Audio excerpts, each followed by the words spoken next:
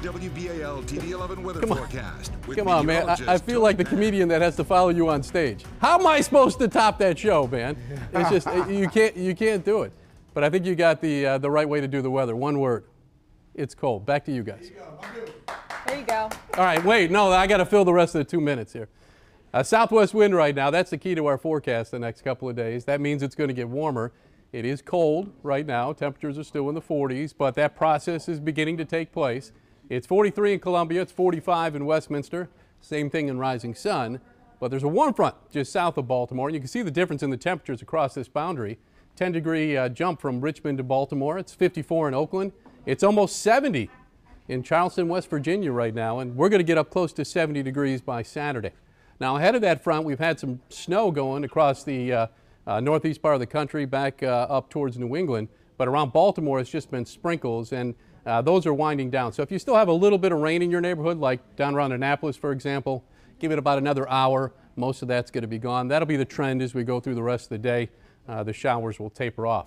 So let's take a look at our futurecast, see what's on tap as we head into the weekend. I think tomorrow is going to be a mostly dry day, and with the winds coming out of the south, it will get warmer. It's going to be up close to 70. It's not going to be a perfect day. It won't be sunny. There'll be some clouds hanging around, but it should be mostly dry. And that'll be the theme for Sunday as well. Not perfect, but I think it's going to be in the 60s and mild.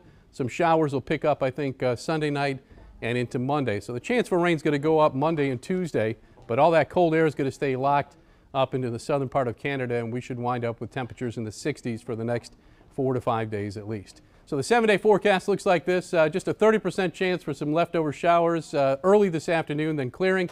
Temperatures will top out in the mid-50s. On Saturday, we'll be up close to 70 degrees. Again, some clouds will hang around, but it's going to be mild. A 30% chance for a rain shower on Sunday, but overall, it should be a mostly dry weekend, and it'd be a good weekend to head down to D.C. Cherry blossoms are blooming right now. So how much easier would have been to go, it's cold! Come on in here, man. Marlon, come on. Go talk to Tony.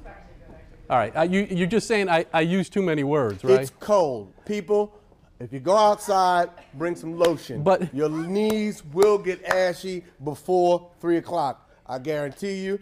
And make sure you do this a lot, because the cold gonna make you have that white stuff on your mouth like someone threw mayonnaise at you.